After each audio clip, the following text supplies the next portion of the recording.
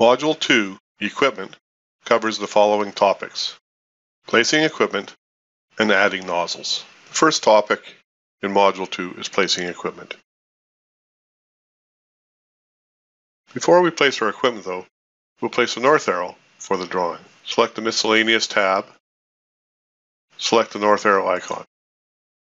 The north arrow dialog opens. Select the appropriate north arrow symbol for the drawing. We'll pick up and to the right for this drawing.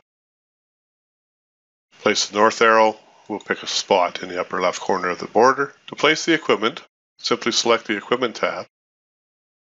Select either horizontal or vertical vessel for flat views, or horizontal or vertical in the full view. We'll place all the equipment for this tutorial.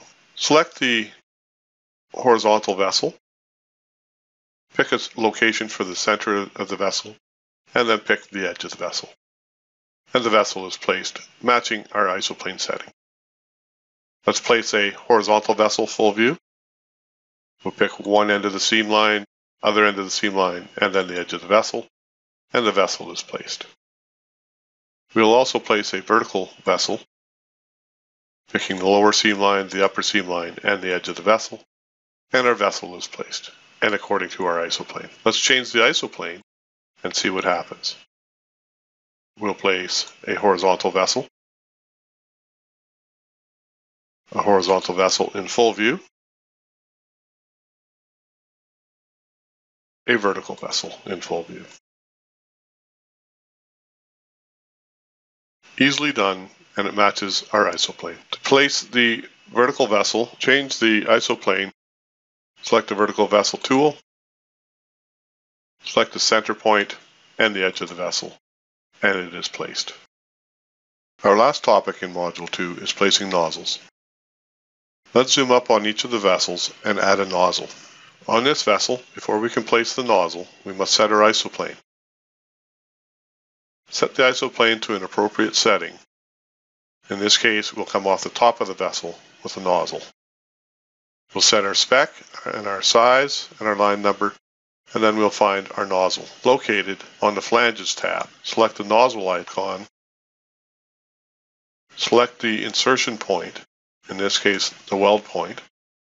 Click OK. Select the starting point and the direction of the nozzle.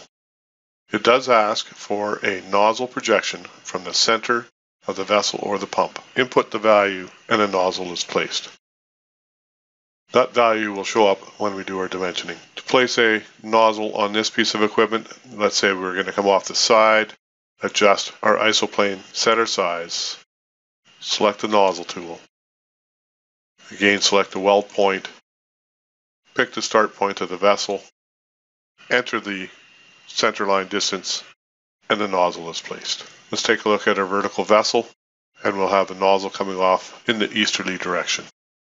Again, set our isoplane, set our pipe size, line number, and spec, and then select the nozzle tool.